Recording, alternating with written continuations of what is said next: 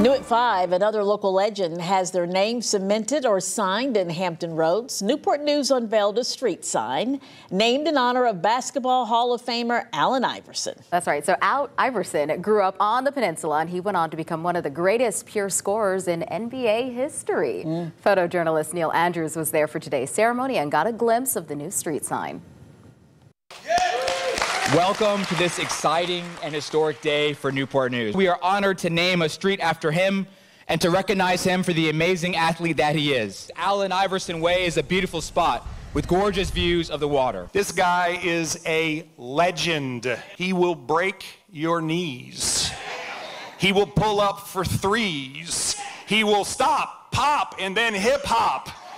He will, in fact, cross you up and then D you up. He will stare you down and then he will throw down. This man is a legend. With all his fame, he never forgot where he came from.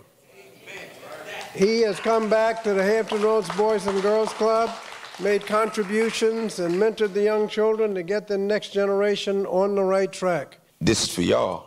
You know what I mean? Y'all should feel good about this accomplishment because y'all molded me, y'all helped me, and I'm so proud of like where I'm from. When I look at this, I just I think of the people from here.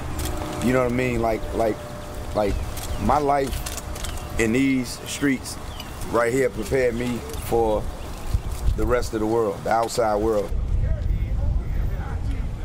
How cool is that? Allen Iverson helped build new basketball courts for the Newport News Boys and Girls Club and made generous donations to Bethel High School in Hampton, his alma mater.